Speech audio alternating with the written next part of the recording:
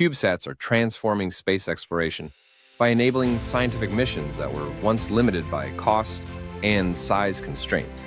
These small satellites, typically 10 by 10 centimeters per unit, can be combined into larger arrays, offering flexible mission designs. Their compact size and lower production costs allow universities, startups, and even high school teams to engage in space research, broadening participation in the field. CubeSats have proven their versatility by monitoring Earth's climate, tracking wildfires, and venturing into deep space. For instance, NASA's Mars Cube 1 mission deployed 2 CubeSats alongside the InSight lander to relay critical data back to Earth, demonstrating their capability in interplanetary communication.